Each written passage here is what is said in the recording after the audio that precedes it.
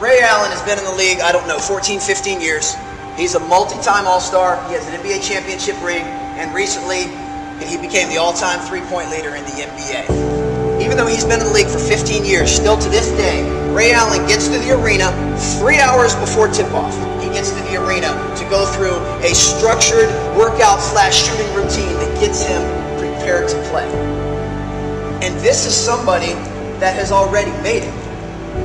And these are now, we're going to be rhetorical questions, but how many of you do something to the equivalent of that?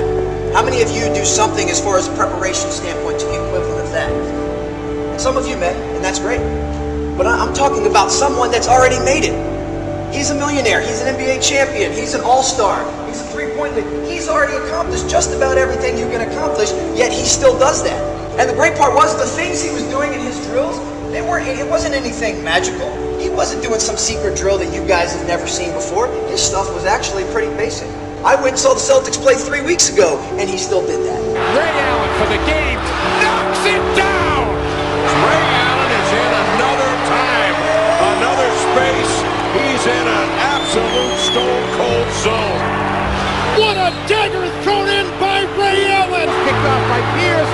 Ray Allen for the game, got it at the buzzer!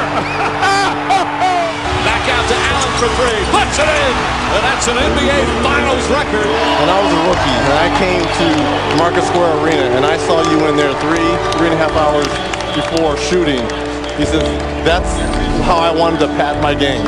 And I'm just so happy for him because this is one of the best guys. He's so humble. He's so giving.